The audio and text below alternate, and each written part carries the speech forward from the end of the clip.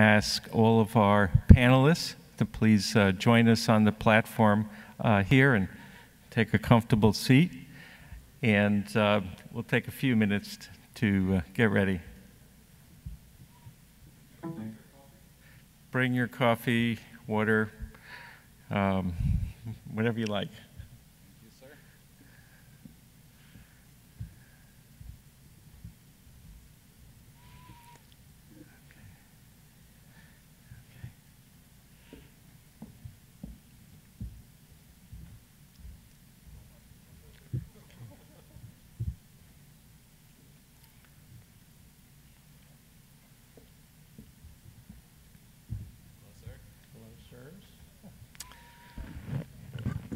So I'd like to welcome everyone to this session.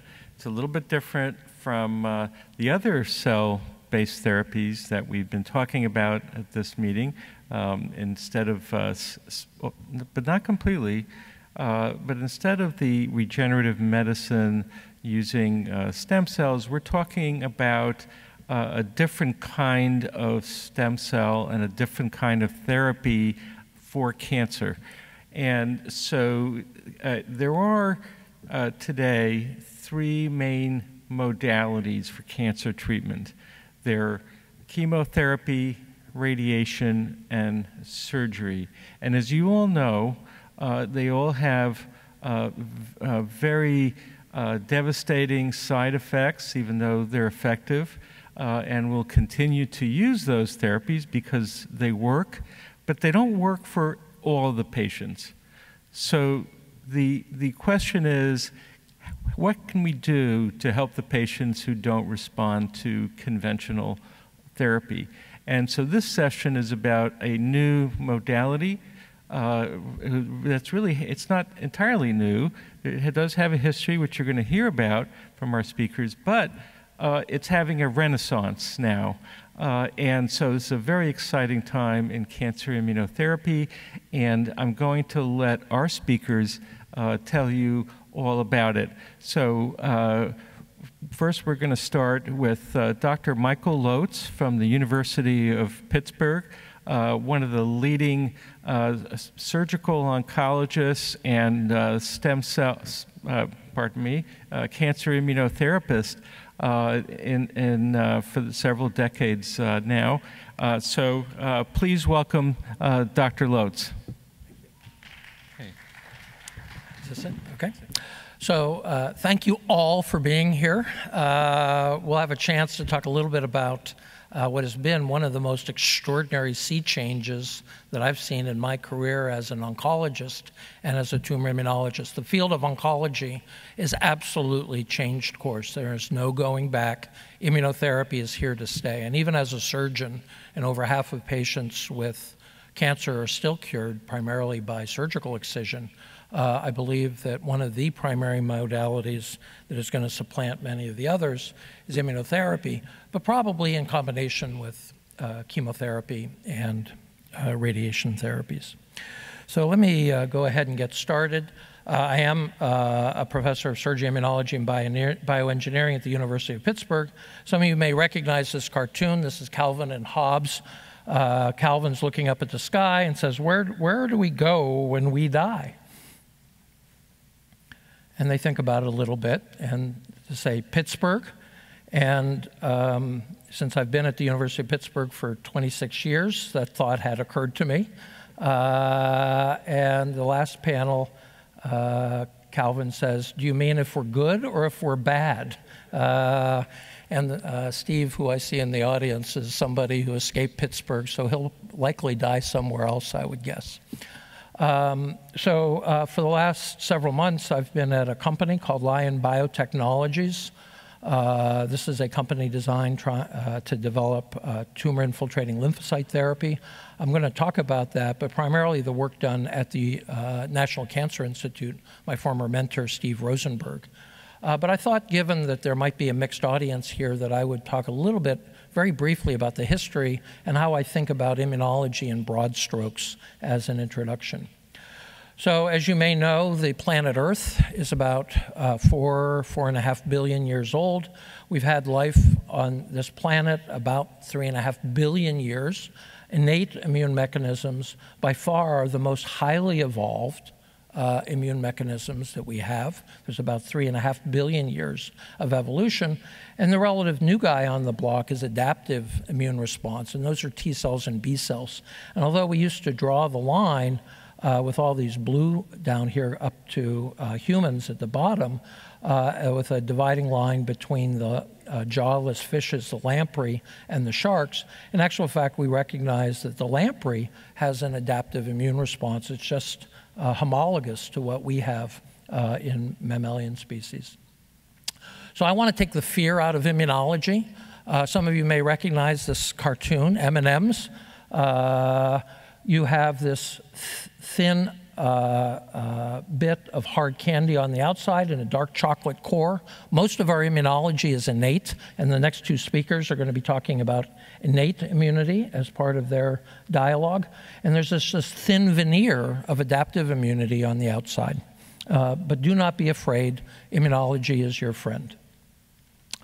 Some of you may be familiar with Bob Weinberg, also a Pittsburgher. He grew up in Shadyside. He and Doug Hanahan, now in Lausanne, several years ago put together what they considered to be the hallmarks of cancer, and then had a chance 10 years later to put the revised hallmarks and brought into the joy of immunologists everywhere two notions that we've been championing, that tumors have learned how to avoid immune destruction, and much of the checkpoint era that we currently have in front of us is a consequence of one of the mechanisms by which tumors avoid immune destruction. And the other is that in actual fact, virtually all adult cancers, not pediatric cancers, arise in the setting of chronic inflammation. And in fact, inflammation promotes the emergence of tumors in adults. And you might even think of cancer as the end stage of chronic inflammation. So one other process that some of you may be familiar with is apoptosis. There are three kinds of apoptosis: intrinsic, extrinsic, and cytolytic. The third one mediated by T cells and NK cells by delivering granzymes and other pro-apoptotic proteins through perforant pores. But this is counterbalanced by an alternative, instead of programmed cell death, so-called programmed cell survival, with a process that won the Nobel Prize this last year, known as autophagy, literally self-eating, so that in the setting of stress, when indeed cancer is a stressed cell, you have both increased apoptotic pathways and increased autophagic pathways. And what happens next is largely dependent on other signals that the cells receive. And so in the setting of chemotherapy, hypoxia, starvation, which is a commonplace in tumor evolution, you have both of these processes going on, both of them counter-inhibiting each other. And what happens next, death or adaptation, is totally dependent on these other factors. And in the setting of cancer, where you acquire apoptotic defects, such as p53 loss or mutation, or upregulation of BCL2, BCL-XL, IAPS, and survivins, you are tilted way over to this side of autophagy, and as a consequence, you adapt, and when you die a terrible, horrible, awful, screaming out loud, blood in the street kind of death called necrosis, releasing what are called DAMPs, damage-associated molecular pattern molecules, including ATP, HMGB1, histones, DNA itself, etc., which recruits these inflammatory cells. And that's all you really need to know to understand a basis for tumor immunology. Cancer is just as much a disorder of cell death as it is a disorder of cell growth. Now we know death used to be a lot simpler. There are new forms of cell death that I don't have time to talk about. Iron-dependent lipid oxidation, ferroptosis, RIP kinase-dependent cell death, necroptosis, or one of my favorite, entosis, where one other cell cannibalizes a cell while it's still alive, called entosis. And so there's a lot to know about cell death. Let me just go back. Whoops. And just say that one of the consequences in the disordered tumor microenvironment is that NK cells and T cells arriving in that environment are awash in a sea of garbage coming from dead and dying cells, including not only the molecules I mentioned, but also potassium cations that are at much higher concentration inside the cell, work of Nick Restifo at the NCI. And these cells are actually paralyzed and unable to mediate their important anti-tumor effects through something that I call lymphoplegia, it's comparable to quadriplegia or paraplegia. So what evidence do we have that immune cells are important in the setting of cancer? There's hundreds, if not thousands, of examples. I pick one from my colleague, Stu Grossman at the Johns Hopkins, who looked at patients with high-grade gliomas, resected pancreatic cancer, I can't even read my own slides, whatever that is, stage 3 non-small cell lung cancer, et cetera, and looked at if you drove the lymphocyte count down to what's called grade 3 or 4 lymphopenia, below 500 cells per millimeter cubed, all of these patients who had low lymphocyte counts had a much worse prognosis than those who did not. And that's probably as good an evidence that I'm aware that our current therapies are actually diminishing an immune response. Some of you may be familiar with this slide. Again, it's not going to be visible from the back of the room, but it's a paper that came out from Lawrence et al. In Nature in 2013, which shows a 6-decade log scale on the side, and then along the abscissa, all the individual tumor types, ranging from pediatric tumors, thyroid cancer, AML, at the low mutational load burden, all the way up to 6-decade log higher, 6 log higher mutational load in tumors like melanoma, lung cancer, esophageal cancer, and a subset of colorectal cancers. And so we now know that these mutated genes are associated with the creation of neoepitopes, things that T cells can recognize, and indeed much of our success for checkpoint inhibitors or adoptive immunotherapy has been in the setting of these high mutational load tumors. But as you can see, there's a large number of other tumors types which don't fit into this high load. And the question is, where do they sit? And I believe that this group of tumors, ones which are in the middle range, we need to provoke an effective immune response through targeting macrophages or NK cells. And then pediatric tumors and other tumor types for which there is a low mutational load consider targeted therapy. We actually go after those driver mutations. And that's a hypothesis, not a fact. So if you look at the modern era of checkpoints, and I'll come back to this a little bit later, and you look at this mutational load across the abscissa and the overall response rate to checkpoint inhibition, you can see that the tumors up at the top, which are MSI-high colorectal cancer, melanoma, and Merkel cancer, are really not only have the highest mutational load, but also have the highest response to checkpoints. There's a large group in the middle. And then there's a group at the bottom. I plan on getting prostate cancer since all old men get prostate cancer, and I plan to be an old man, has a very low response rate to checkpoints, as do some of the sarcomas and non-MSI-high colorectal cancer. What do we do with those? So I just want to remind you, for those of you who grew up in a more modern era, that the first 37 years of UA immunotherapy, before checkpoint CARs, what I call paleoimmunology, that we've had a period of immunotherapy that actually predated the modern era. I started my career working with Steve Rosenberg, giving IL-2 activated killer cells, we called LAC cells, back in the late 70s.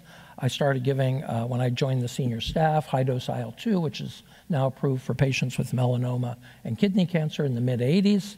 Suzanne Topalian launched her career with me, and she took over my lab when I left the NIH in 1990, growing tumor-infiltrating lymphocytes, but went on to do important work that I'm sure you know about with checkpoint inhibitors.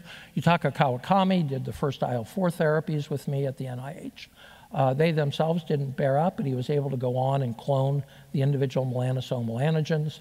Mike Atkins and I championed a swing and a miss, IL-12, and we could talk about why that didn't become a therapeutic in the mid-90s.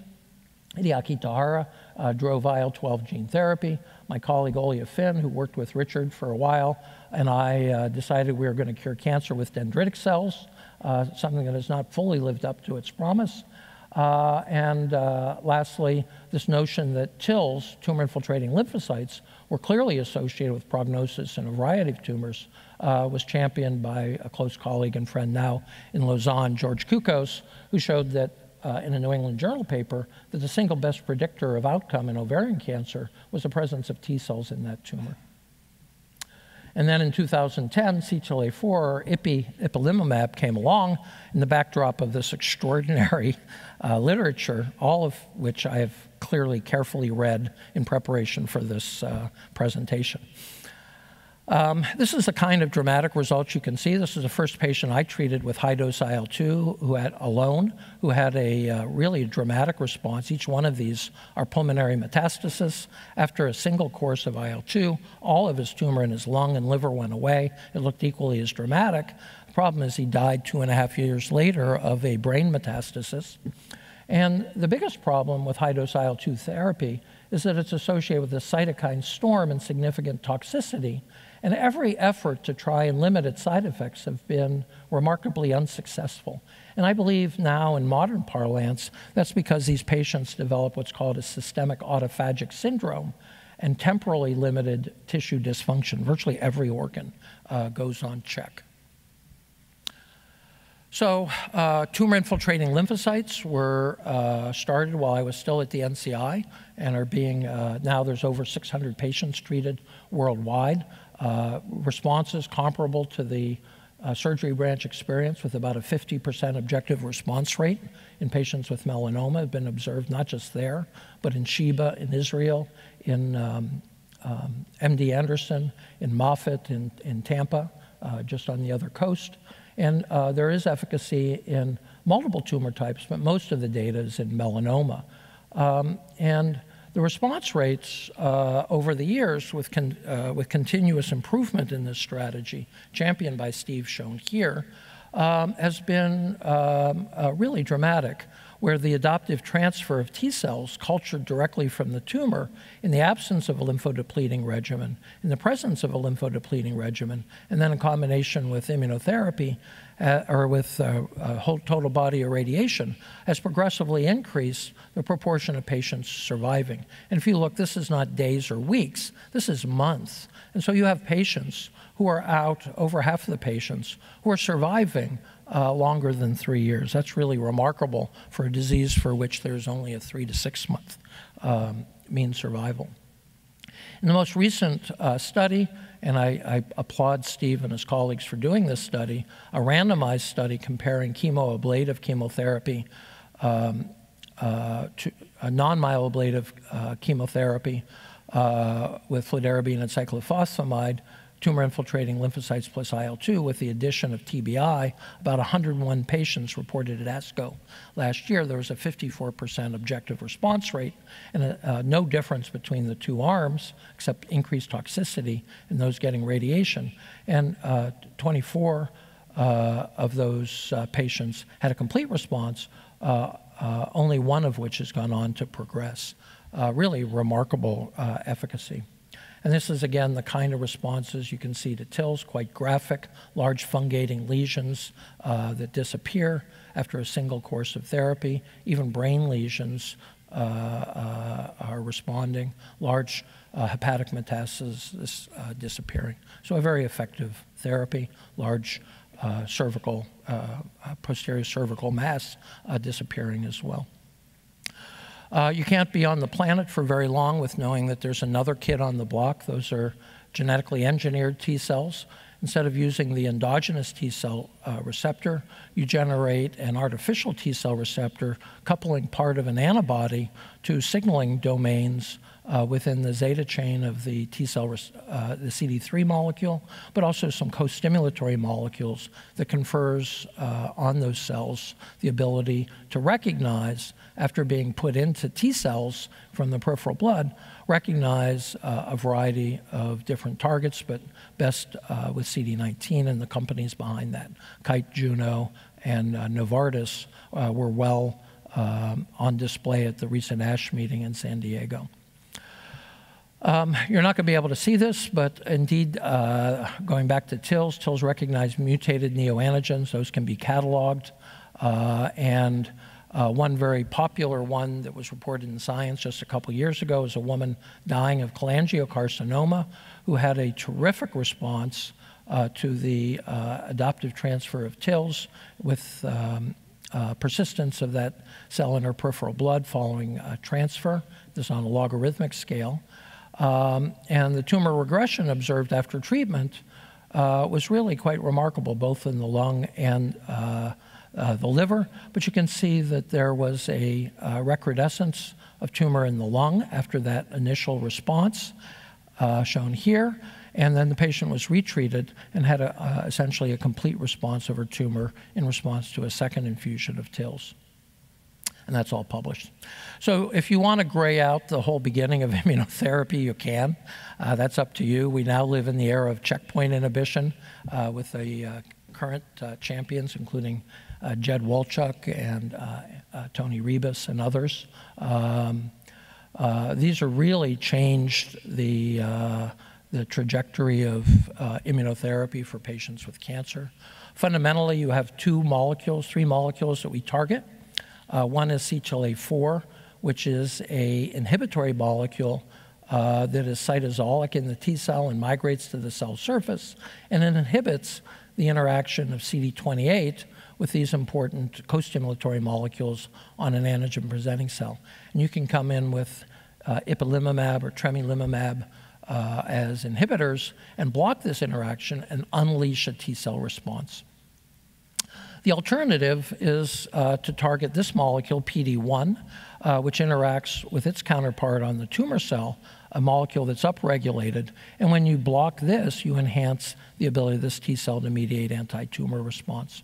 An alternative, and this is atezolizumab that was approved for bladder cancer in patients treated and championed by Genentech Roche, you can target the inhibitory molecule on the tumor cell. Although recent data suggests that it's not so much on the tumor cell, but on the dendritic cell, the APC, where it's doing its biology. I'm going to skip over that. I'm going to skip over that. And I'm going to skip over that. I mentioned that we can couple conventional therapies, chemotherapy, and radiation therapy. And in this recent paper from Penn from about a year ago, you could show both first in mouse models and then in humans that combination of radiation therapy and dual checkpoint blockade really markedly enhanced the immune response by effectively unleashing a large and increased repertoire of T cells inside the tumor that could be rescued by these anti-PD-1 or anti-CTLA-4 strategies. There are other therapies on the horizon, vaccinia or herpes-based drugs or oncolytic agents, and there's one that was just approved called TVEC, where you can directly inject a herpes virus. I believe it carries GM-CSF, and you can see a markedly higher response rate and longer median overall survival in patients receiving this therapy with direct injection of the virus into the tumor. So I'm going to finish on this one slide and just say there are several issues that still remain in so-called immuno-oncology. I used to call it biologic therapy or immunotherapy. The street now calls it immuno-oncology. There are immune-related toxicity and management that can be quite severe. Skin, gut, liver, lung, pituitary are particularly notable in the setting of CTLA-4 inhibitory strategies, but also observed with the other checkpoints, PD-1 and PD-L1. With IL-2, you can see a cytokine storm, very similar to what was seen with the early anti-CD3 antibodies. This induces substantial organ dysfunction, what I call a systemic autophagic syndrome that we need to learn how to deal with. In some situations, particularly in PD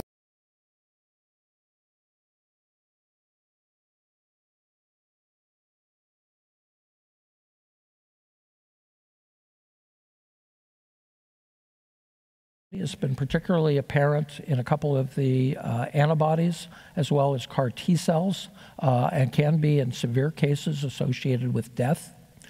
Pseudoprogression is an issue we need to deal with. Sometimes when you elicit an immune response to the cancer, the tumors progress, seemingly, and really it's just the inflammation making the radiographic appearance look bigger, but it's not truly bigger, and that occurs in about 15% of instances. We have to learn how to manage these patients, in particular who have cancer and autoimmunity or an allograft or chronic and acute viral infections. We don't know where vaccines are going to fit into this. Patients who are allergic, can they really mount an immune response? People with brain metastasis because of the closed cranial vault need special care because brain edema is difficult to treat. We need biomarkers to predict who is going to respond to these therapies, and particularly for the therapeutic use of antibodies, understanding more about which FC receptor you're targeting and which IgG type are things you need to think about. And that's all I have for you today. I'm going to sit down and let my other panelists do what they do. Thank you.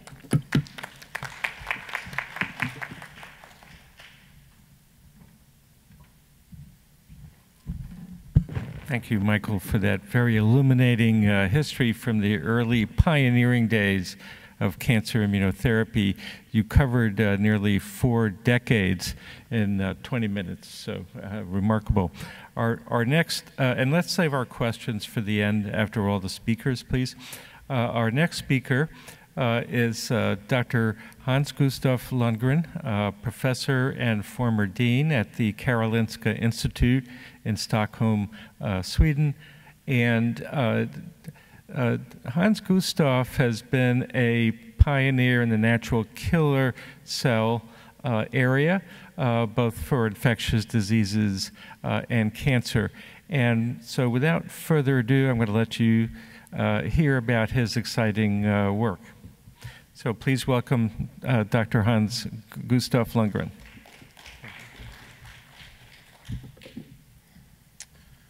So thank you, Rich, for a very nice introduction. It's, of course, difficult to talk after Mike here giving such a fantastic overview, but I'll try to cover another aspect, and that is the possibility that we have realized over the last decade to use natural killer cells in settings of immunotherapy to patients with cancer. So just to introduce you to natural killer cells, these cells are lymphocytes. They were discovered because of their ability to spontaneously kill certain tumor cell lines. Natural killer cells, or NK cells, recognize tumor cells in a way that is slightly different from that of T cells. They recognize ligands that are often expressed on many tumor cells, on virus-infected cells, and on otherwise stressed cells, but not on normal cells. And they do it by their activating receptors.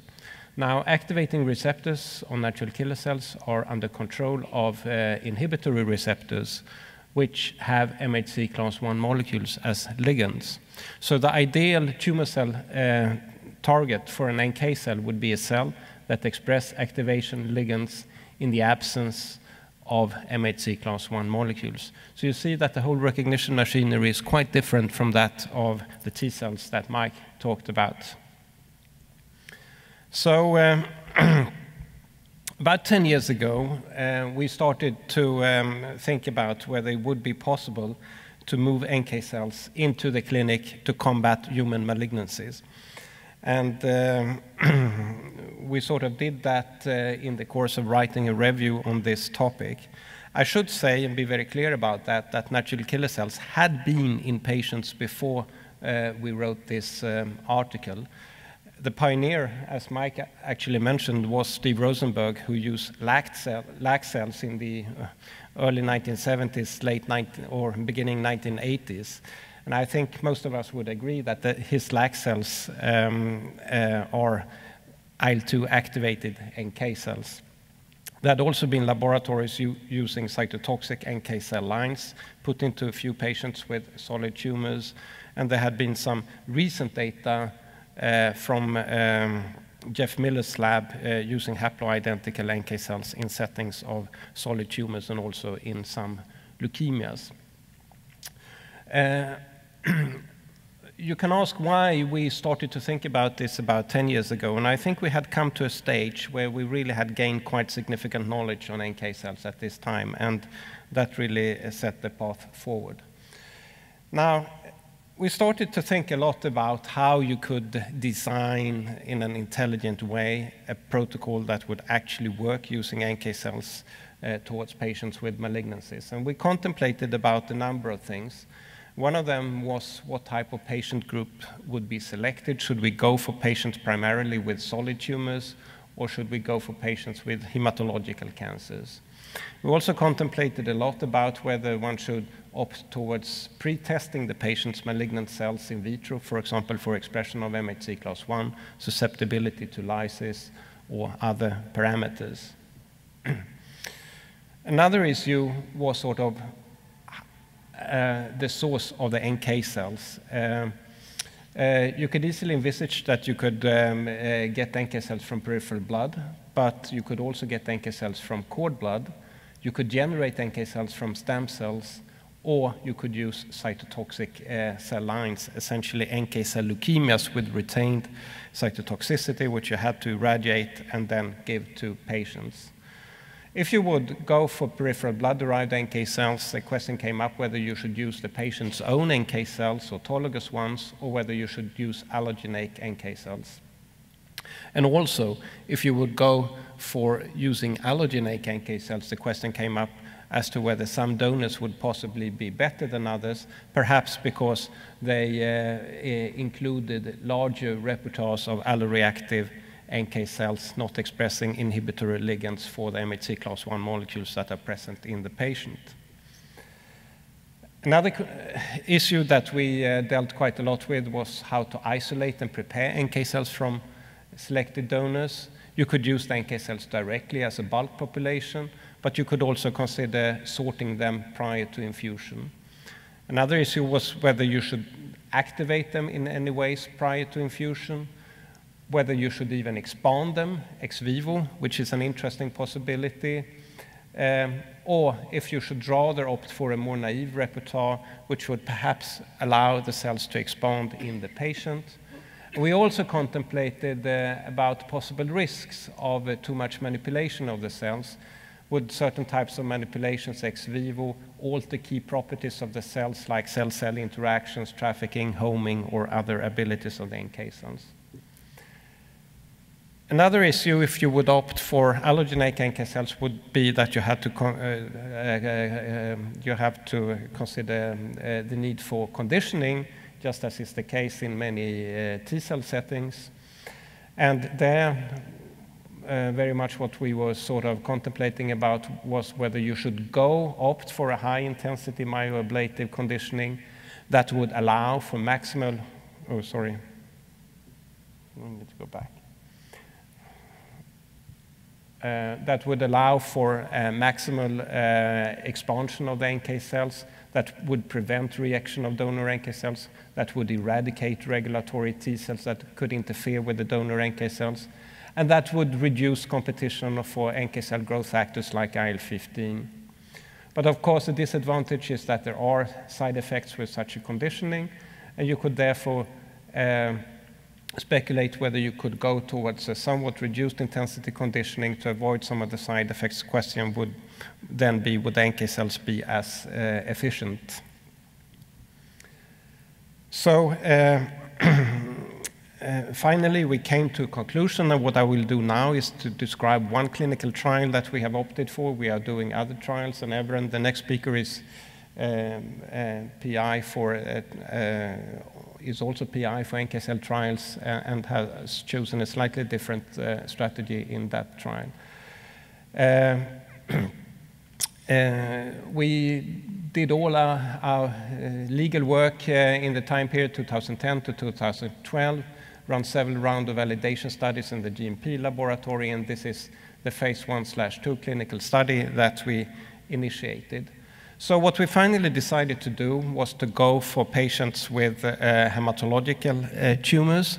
And one of the reasons for that is that many of the activating receptors on NK cells actually have specificity for hematological cells. More specifically, we decided to go for patients with myelodysplastic syndrome or acute myeloid leukemia. And that would be patients not being eligible for hematopoietic stem cell transplantation, would be patients with an advanced, rapidly progressing disease that have been shown to be refractory to all standard treatments and where no other preferable treatment option exists. That is a patient group in a rather bad condition. We finally opted in this clinical trial for a leukapheresis obtained peripheral blood-derived NK cell-enriched product obtained from haploidentical donors. The product was depleted efficiently from T cells and B cells with standard GMP clean max separation. We decided that we would only activate the NK cells overnight, not allow them to expand. And we would activate them with 1,000 units IL-2 per mil. And we set up quality control criteria, including a minimal cell dose of 8 × 10⁷ cells per kilo to administer to the patients. So this is our final protocol. We decided to go for a somewhat reduced fludarabine cyclophosphamide conditioning protocol. Instead of TBI, we decided to use an escalated dose of total lymphoid radiation, and we decided to use cyclosporine at the third dose level that we opted for. We would then give our patients an infusion of overnight IL-2 activated haploidentical NK cells at this stage, following the conditioning, and we decided not to give any IL-2 to the patients because we were afraid of some of the side effects of IL-2, including the induction or stimulation of residual Treg cells. We were ready to start in 2012, and since then we have included 16 patients in the study. The study is closed. It's being summarized as we are speaking. None of this is published. Finally, we included 3 patients with primary AML, 10 patients with MDS AML, and 3 patients with high-risk MDS. This is a swimmer's plot of the clinical response. I will not go through it in detail here due to the limited time we have available, but just say that of the 16 patients that we treated, we saw major clinical responses in 6 of the patients. Furthermore, 3 patients with stable disease or minor responses. Very interestingly, these patients with major responses were moved into a condition where they would now become eligible for hematopoietic stem cell transplantation, and 5 of these patients have been transplanted, and 4 of them are now alive and disease-free for at least 2 years, probably longer. It was a couple of months since this was summarized. So altogether, we can conclude that in most instances, administration of NK cells to patients is a safe procedure. We could detect donor NK cells at day 7 or day 14 by RT-PCR in 10 of 16 patients.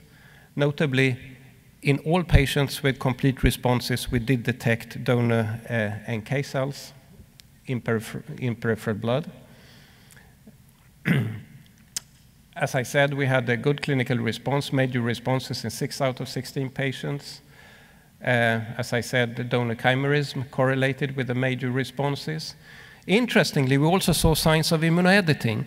So residual tumor cells from patients with major clinical responses showed enhanced levels of MHC class I expression and HLA-E expression, just opposite to what you see in some T-cell therapies, where you quite often, and it's the case also with the checkpoint inhibitors, eventually select for MHC class I loss mutants. So all in all, we are very encouraged by these results. We think that a therapy like this can serve as a bridge for refractory patients to a potentially curative allogeneic stem cell transplantation procedure. And of course, as we are speaking, this protocol was designed some years ago. We already now see some improvements of this protocol. So by this, I would like to finish by acknowledge some of the colleagues, in particular the persons that I was trained by, Rolf Kiesling, Claes Järre, and not the least 2 excellent physician scientists here Andreas Björklund, who has done much of the clinical work together with colleagues in our lab, and Kalle Malmberg, who has been the mastermind of much of the thinking from the time point he began in my lab as a postdoc around 2003. And I should also end by acknowledging the nice collaborations that we have with people here in Florida, including not the least many of our colleagues at the North-South Eastern University here. It's always really nice to be here. So thank you so much, Rich.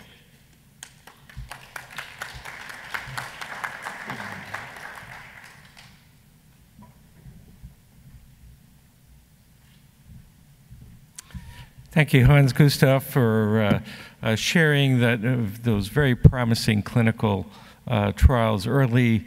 These are very early experimental trials with natural killer cells that look very promising. And we're going to hear more about how promising the natural killer-based cancer therapies are from another pioneer in the field, Dr. Evren Alici. Dr. Alici is a professor at Karolinska and is also, like all of our speakers, a world leader in this field of cancer immunotherapy, including particularly natural killer cells. So I'm going to let Evren tell us about his research. So please welcome Dr. Alici.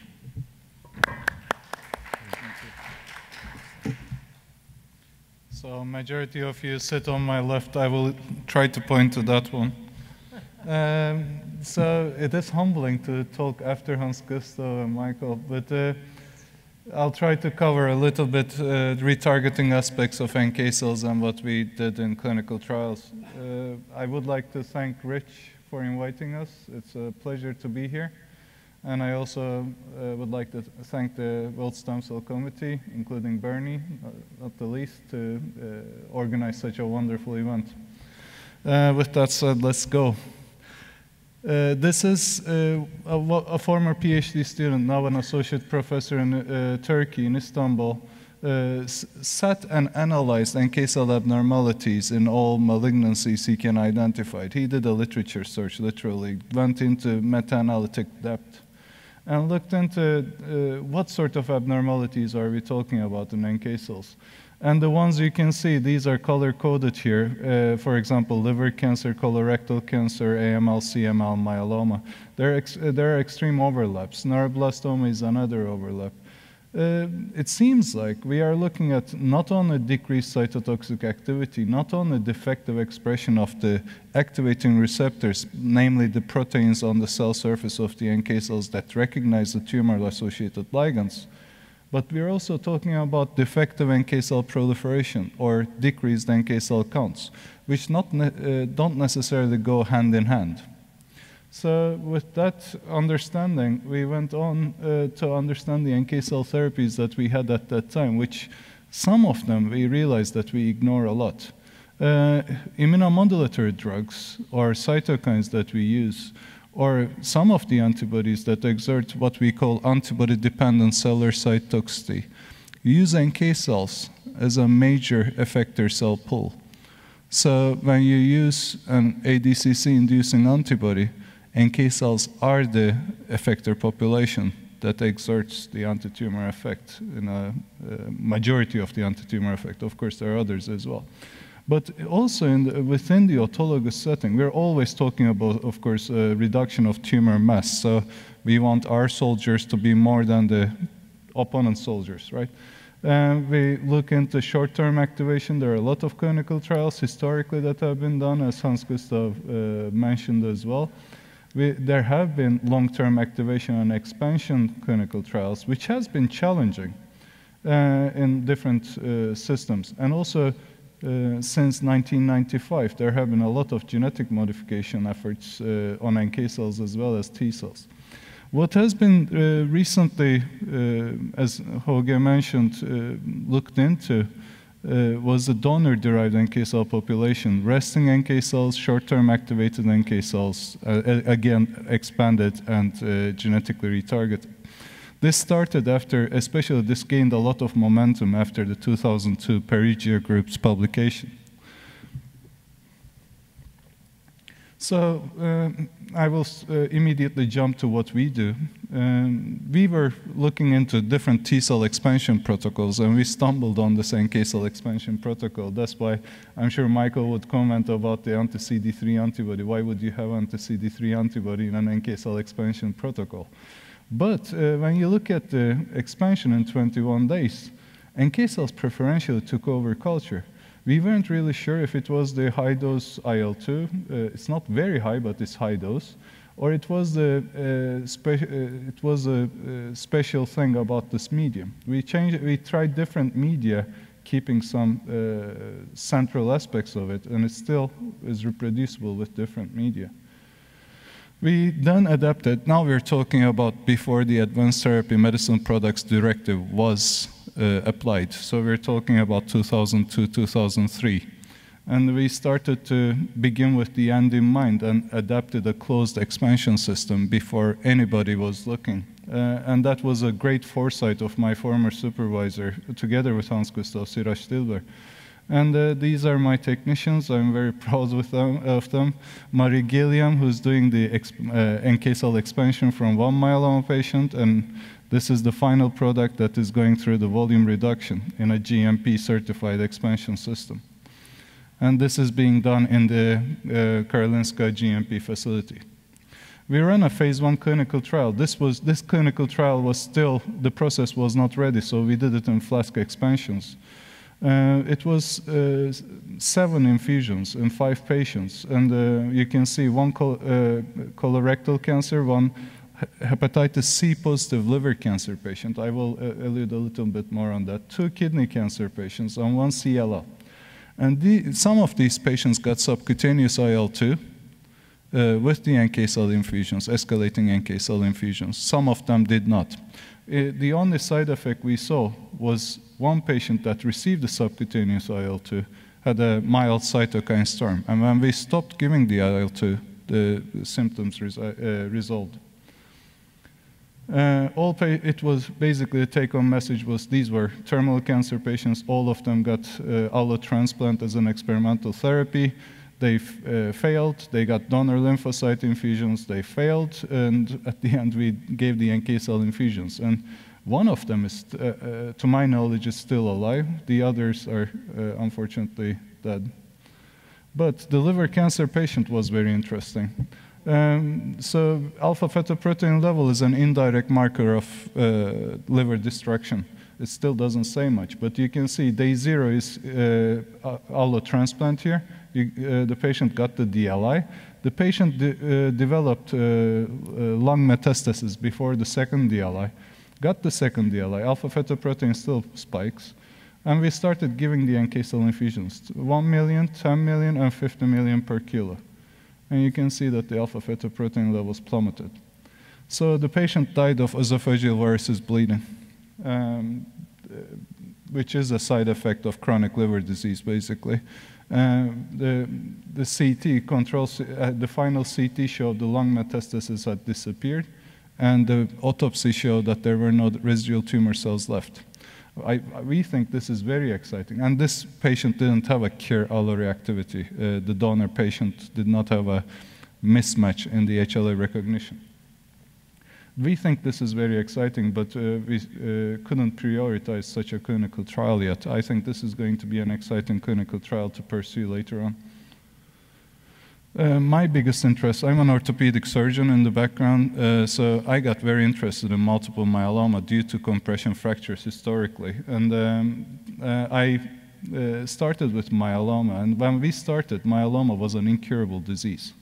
All patients that were diagnosed had an expected overall survival of, median overall survival of 4 years. Now it's actually getting to a place where we can have 10-year, 15-year long-term survivors. The novel drugs are actually helping the quality of life and the lifespan of these patients extensively, but still, 1 out of 160 people are going to get myeloma, and there are a lot of new cases. In the US, for example, it's 20,000 new cases last year. Survival is still There is space to make it better. I was interested in the NK cell compartment of myeloma patients. So there are a lot of different immune dysfunctions. You should also remember that this is a plasma cell malignancy, and plasma cells often secrete antibodies that can affect NK cell activity. There are increased soluble IL-2 receptors that renders IL-2 therapy very difficult. High levels of antibodies, defective expression of activating receptors, and that might lead to that might be a causality, or we just see impaired NK cell cytotoxicity. Then when we were testing different T cell adoptive transfers, we realized that IL-2 activated NK cells in a syngeneic immunocompetent animal model can prolong survival in these mice. We tested the expansion protocol, in this case autologous NK cell expansion, and put them against the tumor. Day 5 should represent more or less the overnight activation, and you can see that there is some cytotoxicity at 10 NK cell to 1 tumor cell ratio, but it doesn't compete with the 20-day expansion protocol, and it is specific. This paper was published approximately 8 years ago, I think. We went ahead. It took us 8 years to finish the clinical trial after the discovery. So we went ahead, did a detailed phenotyping. Basically, what you see here is a comparison of the receptor saturation on the NK cells before and after expansion. Above 1 means the receptor was upregulated. Below 1 means the receptor was downregulated. These are the activation receptors. There is a general trend of upregulation. And the inhibitor receptors, 2 of them are upregulated. One of the chemokine receptors, CXCR3, is upregulated, very interestingly, and CCR7 is downregulated, which suggests that these cells will go to sites of inflammation, but is not conclusive. And each patient behaves differently. So you can see the phenotypic changes in each patient, and we were thinking, can we predict the response due to the phenotype of the NK cell expansion? Unfortunately, we can't. We did a lot of blocking assays. We did single cell response assays. We still cannot predict this. Then the other approach we were looking at was, so after the first clinical trial, and we wanted to start the myeloma clinical trial, we started looking at how we scale this up. And we calculated it was 285 T150 flasks.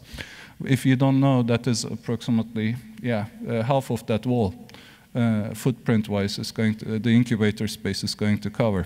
And I got a small mutiny in the lab, so we started looking at different ways to scale this up. We tested ViewLife bags. At that time, Dendrion was doing a lot of DC expansion with ViewLife bags, so we couldn't get our hands on it. We still tested a Teflon gas-permeable bag, and it didn't grow well.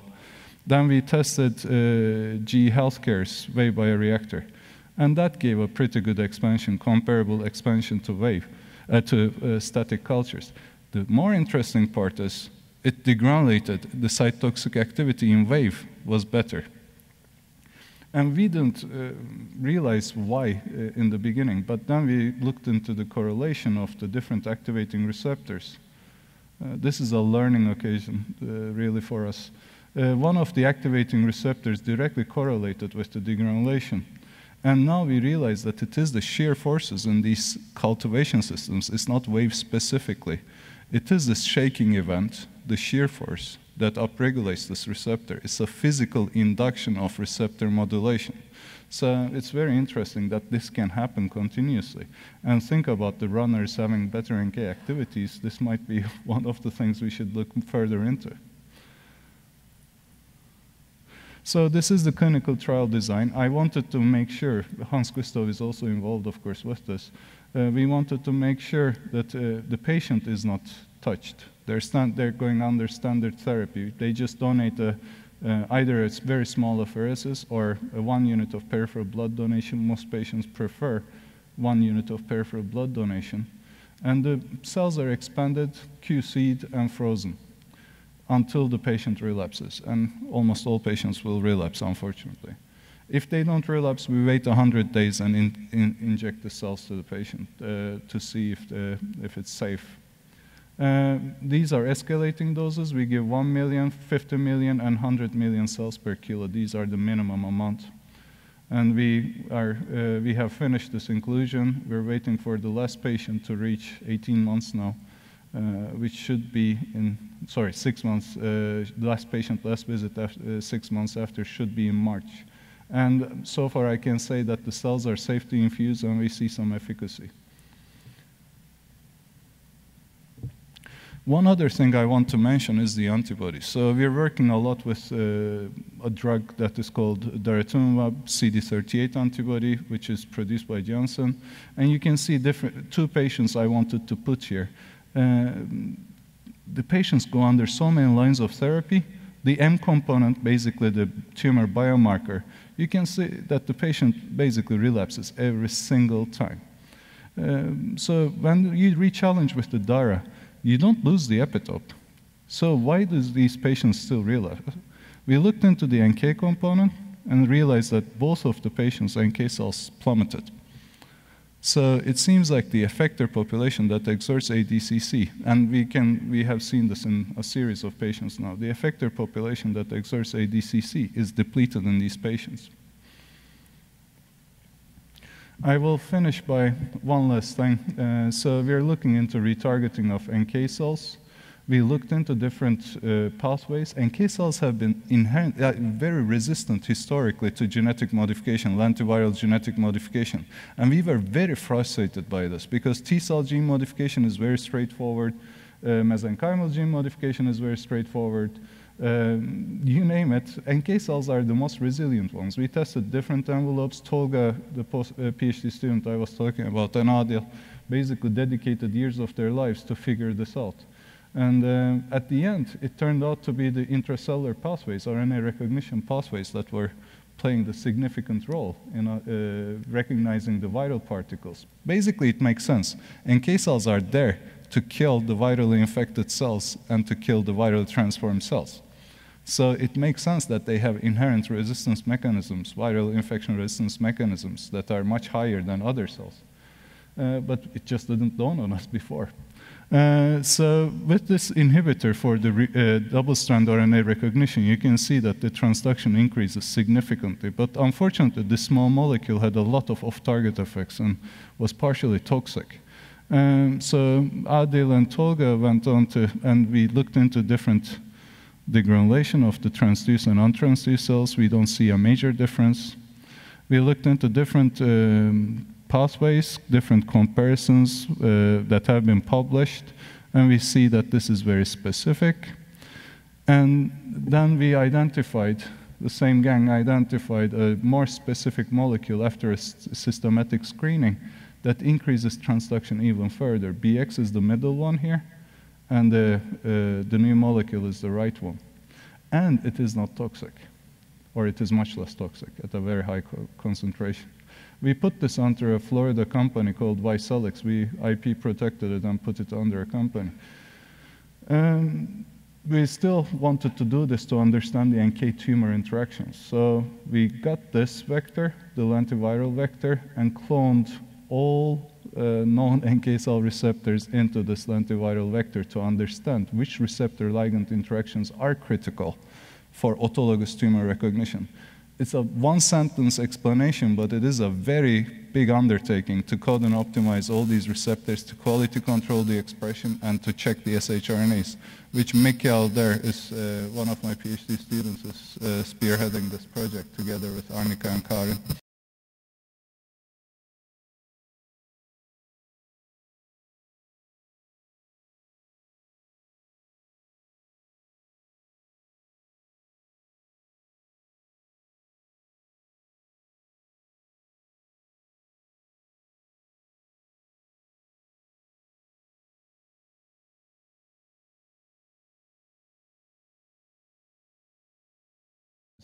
Basically, you test spontaneous release, autoimmunity, and against the tumor to understand the specificity. And these are the type of readouts you would get. For example, this is a very specific one. This causes an autoimmune reaction. One of the positive controls of the experiment was a RNA construct that we wanted to mimic viral transduction. And it gave a very unexpected side effect. We were expecting a type 1 interferon response. We don't get any. So we did an array, and we realized that we get a significant perforin and granzyme upregulation. We still don't understand the mechanism of this, and it doesn't activate the NK cells, but it increases the serial killing capacity of the cells, as shown here. We also tried to IP protect this and tried to push it as an in vivo delivery vehicle. That the same animal model that I was initially mentioning in myeloma, we injected this small molecule, this RNA molecule, to tumor-bearing mice. This is standard tumor-bearing mice, and this is basically the small molecule together with the tumor in the tumor-bearing mice, and it increases survival of the mice. So I think it's a promising approach that we are further looking into. With that, I want to acknowledge a lot of people, but I won't take your time. Important people here are Hans Gustav, Harriet, of course, my team here. Arnika is here in the audience, Karin. We have our research nurse, she's phenomenal. We have some MD PhDs that are in the group as PhD students. Marie has been critical as an RA. Mikael is a PhD student. Katerina Leblanc, who gave a lecture during this meeting. Otti, and as well as Tom Temple, Richard, that has welcomed us. Tolga has been very important, and Adil as well. We have two companies, Cell Protect, the NK Cell Expansion Company, and YCellX that I need to acknowledge. And we have a very good collaboration with Sorrento Therapeutics that have been very helpful in new retargeting designs. And these are my biggest grant supporters, Swedish Research Council, Vinnova, and the Cancer Society. Thank you.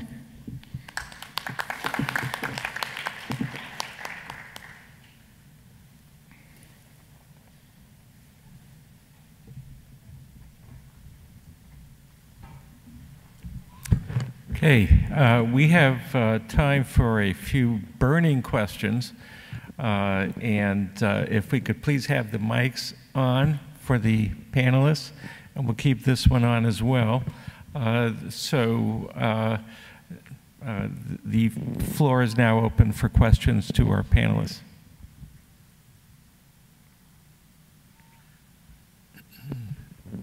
Okay, well, seeing none, I actually have a question, and there's no right or wrong answer, but I think it's a very important question, and as world experts in this field of immuno-oncology, I'd like to ask each of you your vision of where you see the field evolving into the near and far future. So, Michael, would you like to start? Thank you. So I started my life off as a cytokine enthusiast with IL-2, IL-4, IL-12, and then a T-cell chauvinist, and then a dendritic cell evangelist. And as you may have caught on, I'm now addicted to death. I think the fundamental understanding of cancer has to change, that we need to recognize that it's fundamentally cells that are dying the wrong way.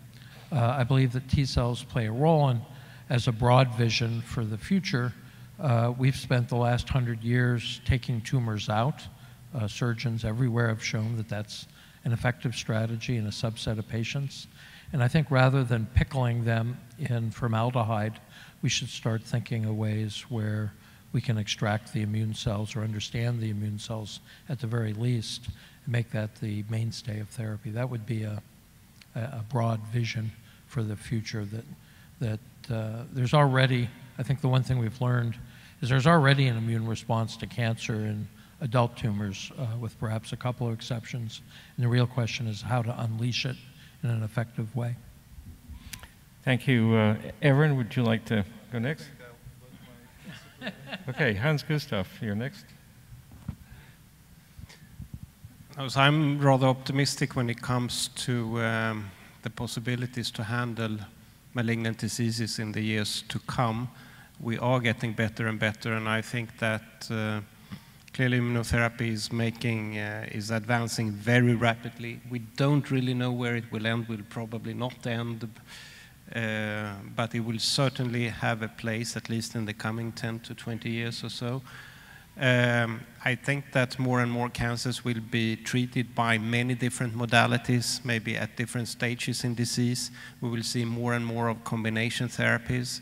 We will not always cure patients from cancer, but we will certainly delay death, and it will become more and more of a chronic, handleable disease. Certainly there will be some cures. So I'm very optimistic where immune-based treatment really will be one modality. Thank you. Everyone, you get the last word. Okay. So if I had cancer, what would I do? Right now, I would probably do a TCR gene therapy and get a neoepitope-specific T-cell therapy. That would be probably the best approach right now. 5 years from now, that may not be the best approach. And the answer in 10 years from now will depend on a lot of factors, but including the health economic factors. So when we are looking at the reality is, in an academic center, we are doing an NK cell expansion, NK cell gene therapy, and it is not cheap. Once we get to a personalized treatment step, each of these patients will get a personalized immunotherapy. If we're looking to that future, we're looking at an expensive future. We need to figure out ways how this is going to be adapted into the common practice in a cheaper manner. We cannot continue the way it is. I am very optimistic that we are coming with solutions. I'm optimistic that they're going to get cheaper and affordable in everywhere, not only stateside, not only Nordic countries, but rest of the world as well. I'm just not as optimistic that it's going to happen the next 5 to 10 years. I hope it happens before I retire. Thank you, everyone. So if, again, there are no burning questions remaining, I'd like to thank all of our expert panelists and thank all of you for attending. So thank you very much.